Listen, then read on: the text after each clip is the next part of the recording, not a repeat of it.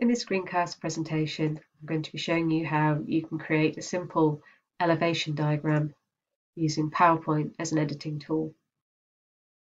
For most of this presentation, we'll be using the Insert Shapes and Icons function.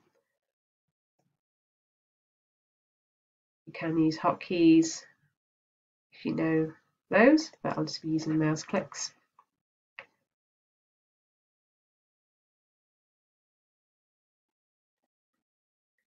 So elevations are often used as a way of showing things like basic architectural features of a building or a cityscape. And it's a two-dimensional representation, simplified representation of the front of a building.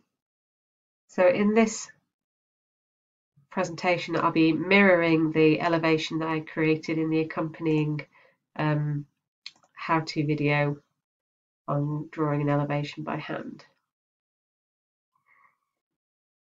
So here I've used three different rectangular polygons, and that's so that I can treat them differently in terms of things like fill, colour, because they're going to be representing different architectural finishes in terms of render colour.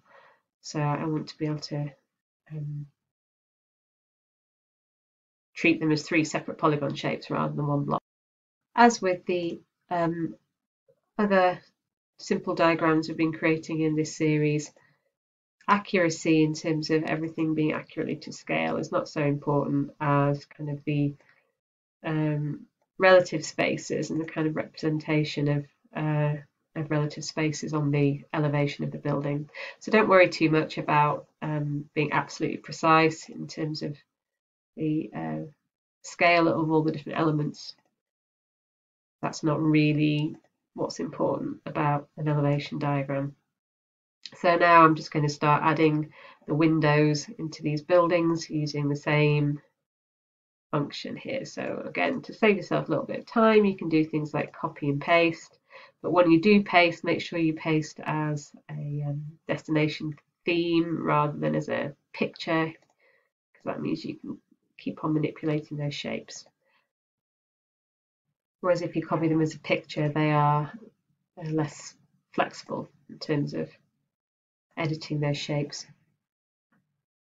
So you can see I'm starting to put in these windows, and there's a kind of common theme to the layout of the windows, which is three on the upper floors where it's residential.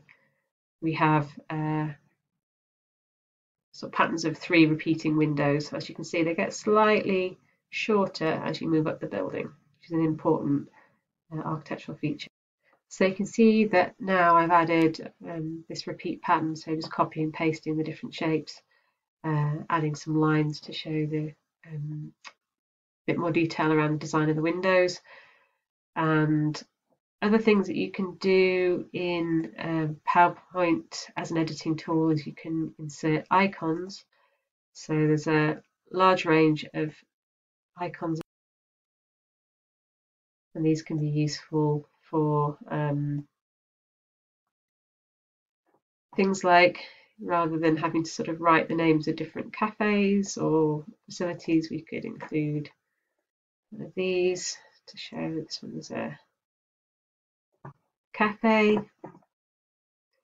You can also, in the shape section, there are call out boxes which allow you to add text boxes to annotate different features.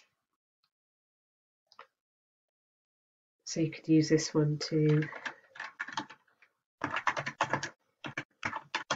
say a bit more about the finishing of the building, or identify something like the repeated window pattern using a call out box. This is also the mechanism for adding some more academic annotation by including maybe some academic references, citations in those text boxes. So again, you can spend some more time with this, playing around with the different functionality of PowerPoint as an editing tool. There's lots of different colours, shapes, symbols, lines, little icons, possibilities of adding text boxes, This isn't a real quote, this is just one I've shown you for the format. Once you have completed your elevation diagram in this way, then you obviously save it, but you can also then use the snipping tool, which I will show you how to do in another accompanying video. But if you basically open the snipping tool, click new, then you can copy the whole of your diagram as an image file, which you can then use to insert into another PowerPoint slide as part of a larger layout. There you go. Hope that's been useful.